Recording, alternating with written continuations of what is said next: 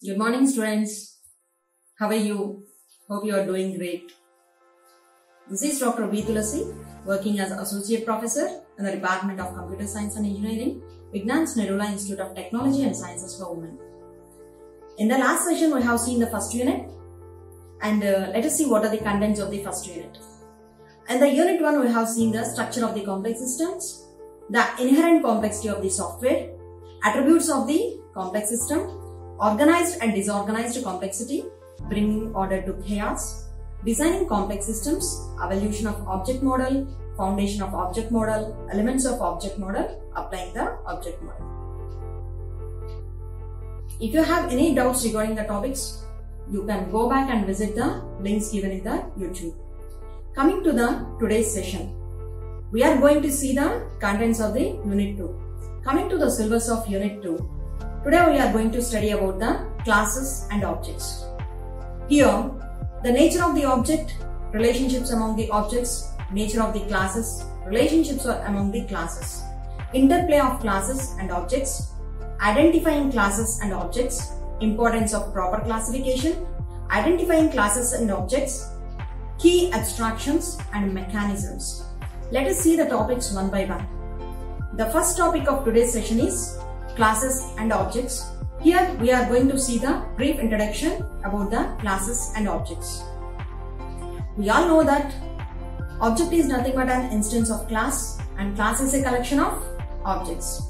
And coming to the object-oriented analysis, when we use object-oriented methods to analyze or design a complex software system, our basic building blocks are classes and objects. And an object is an abstraction of something in a problem domain, reflecting the capabilities of a system to keep information about it, interact with it, and sometimes it need to do the both. Objects have an internal state that is recorded in a set of attributes. Objects have a behavior that is expressed in terms of operations. The execution of operations changes the state of the object and stimulates the execution of operations in other objects. Objects have an origin in a real-world entity. Classes represents group of objects which have same behavior and information structures. Every object is an instance of a single class. Class is a kind of type, an abstract data type, or an entity. Classes are the same in both analysis and designing. A class defines the possible behaviors and the information structure of all its object instances. This is the brief introduction of the classes and objects, which we have discussed right now. Let us see few real-time applications of the classes and objects. Main application areas of objects and classes are user interface design, such as designing the windows and menus in the operating system, real-time systems, simulation and modeling, object-oriented databases, artificial intelligence and expert system, neural networks and parallel programming, decision support and office automation systems. Let us see all these applications one by one. Coming to the first application, user interface design, such as designing windows and menus of an operating system. The primary goal of object-oriented analysis is the development of an accurate and complete representation of the problem domain. It tries to identify the type of objects that map into elements of the application domain to be modeled. To do this, we must examine requirements, analyze their implications, and restate them rigorously. We must abstract important real-world features first and defer small details until later implementation stages. A successful analysis model states what must be done without restricting how it is done and avoids implementation decisions. The result of analysis should be a thorough understanding of the problem, which provides a strong preparation for designing. As we can see in the PPT, the menus pointing using mouse is done by using the object methods used while designing. The user chooses an option, usually by pointing a mouse at an icon representing that option. This is done by using the graphical user interface. The main features of user interface include they are much easier to use for the beginners. They enable you to easily exchange information between the software using cut and paste or drag and drop methods. This is regarding the first application. Here we have discussed how objects and classes are useful in designing the user interfaces. Next, coming to the second application, that is real-time systems. So real-time object-oriented modeling is a modeling language for the definition of the software systems. It allows the complete code generation for the whole system from the model. Real-time object-oriented modeling comes with a textual as well as with a graphical notation. Typically, the generated code is accompanied with manually written code. For example, graphical user interface. The code is compiled and linked against a runtime library, which provides base classes and basic services. Here, if you see the PPT, here you can see an aeroplane is flying in the air. Such real-time structures are designed by using these objects and classes. The structural view of real-time object-oriented modeling is composed of actors or capsules. Actors can communicate with each other using ports. Those ports are connected by bindings. Actors do exchange messages asynchronously via ports and bindings. To each port, a unique protocol is assigned.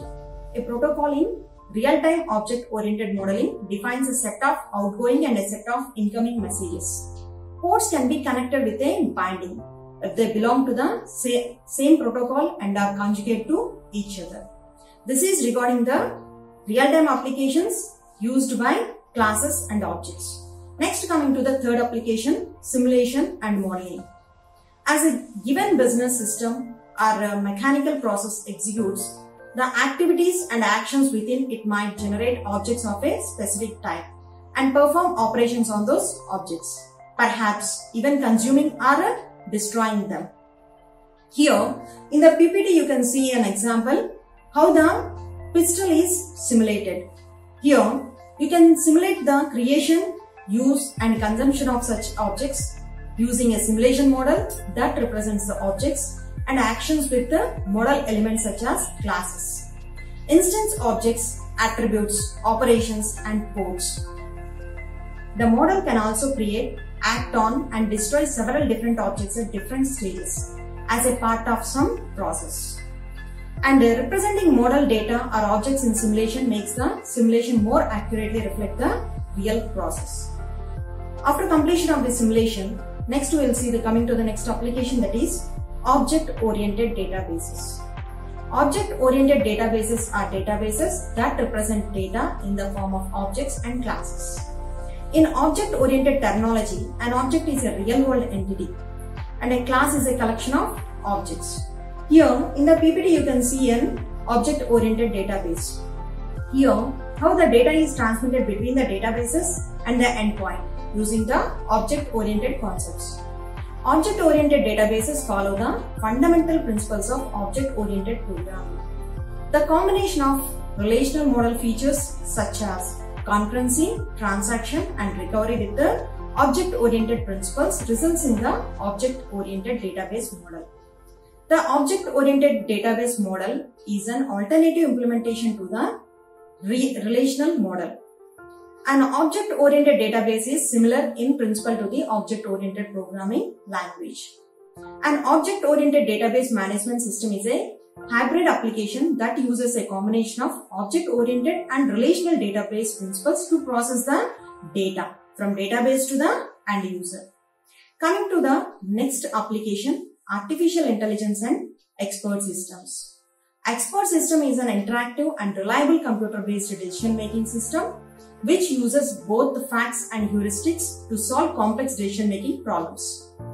It is considered at the highest level of human intelligence and expertise. The purpose of an expert system is to solve the most complex issues in a specific domain. The figure in the PPT shows how the expert system works. Here, if you see the figure, the user will be interacting with the workstation. It gives the expert advice. How it gets the expert advice means by using interface programming, it interacts with the interface engine program. Next, that will be given to the knowledge base. And knowledge base will connect the information from the expert system development. Expert system development gets the information from the expert. The expert gives the information to the workstation, and the knowledge acquisition program gives the information to the knowledge base. This is regarding the expert system. The expert system can resolve many issues which generally would require a human expert. It is based on knowledge acquired from an expert.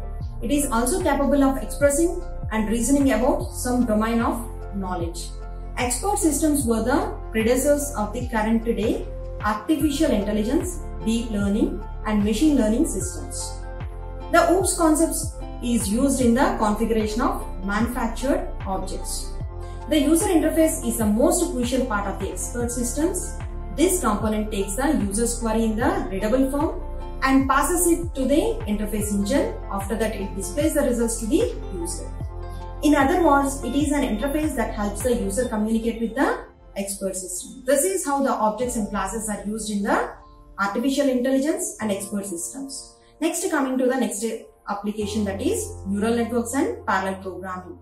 A neural network is a series of algorithms that endeavors to recognize underlying relationships in a set of data through a process that mimics the way the human brain operates.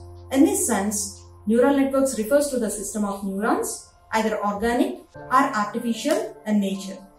Neural networks can adapt to changing input, so the network generates the best possible results without needing to redesign the output criteria.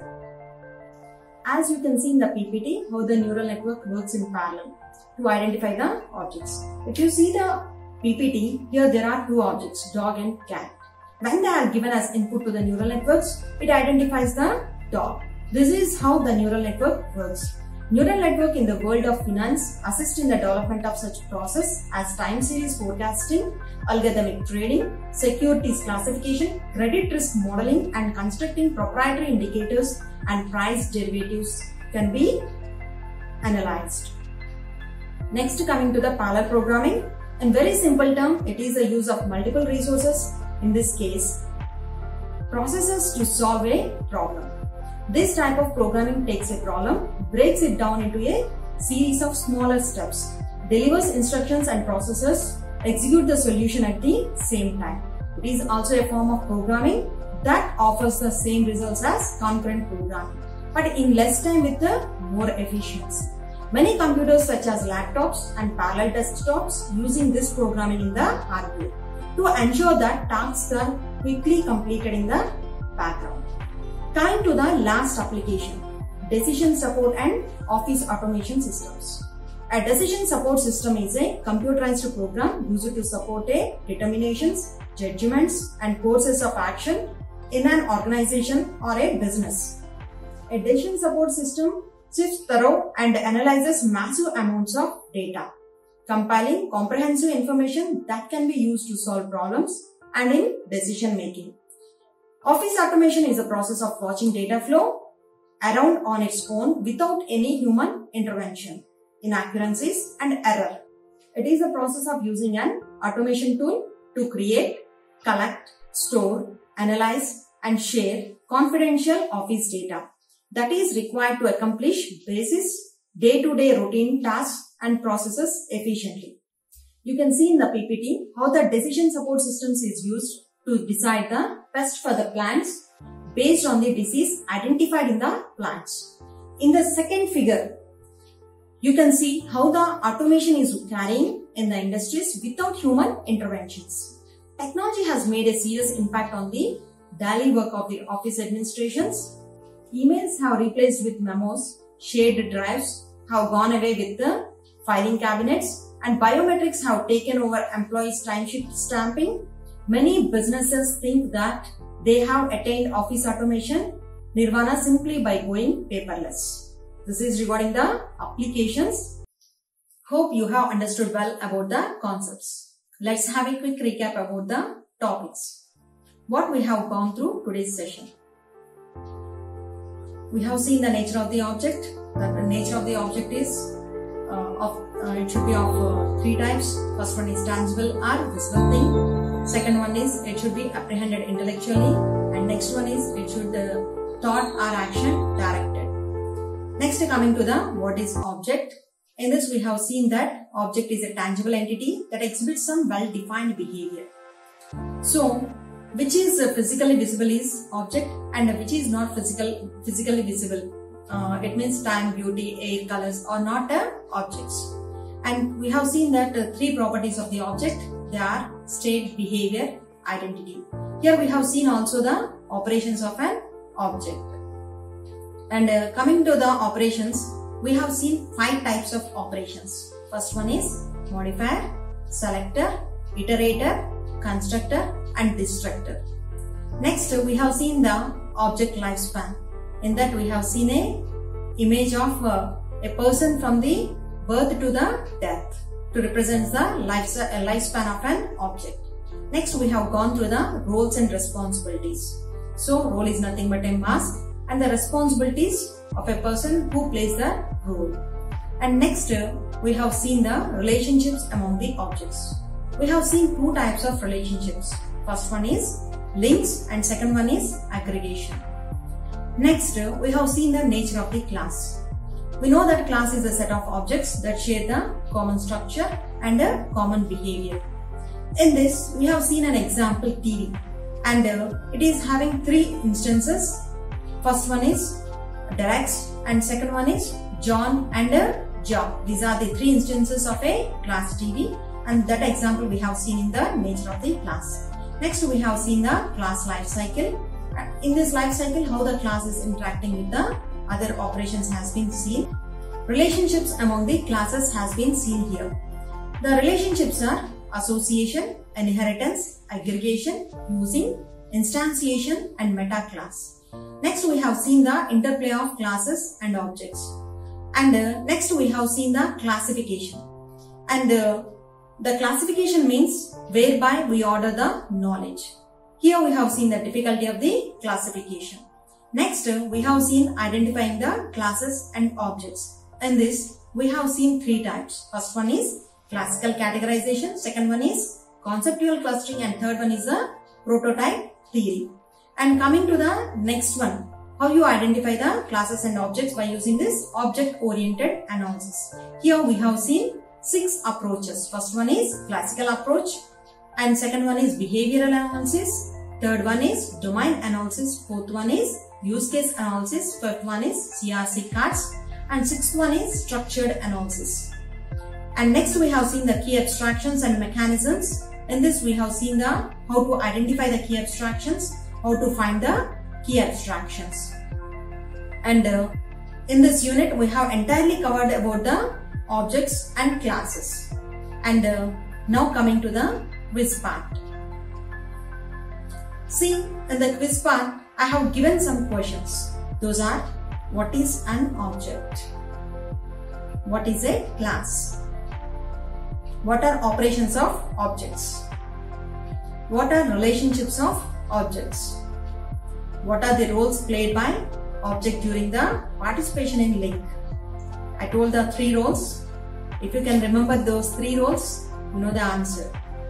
What are the relationships of classes? What are the types of inheritance? Inheritance also I told 2 types. First one is single inheritance, second one is multiple inheritance. And next, what is classification? What are the general approaches of classification? Name the object-oriented analysis approaches. I told the 6 methods. What is meant by key abstraction? What are the approaches to identify the classes and objects? These are the quiz questions in this unit 2. If you can answer these questions, I hope that you understood the class well. If you have any doubts, don't worry. Go back and play the videos. Thank you so much. Let's meet in the next session. Till then, have a safe day. Follow SMS, sanitizers, masks and social distancing. Also, wash your hands thoroughly. Stay safe, stay healthy. Thank you once again.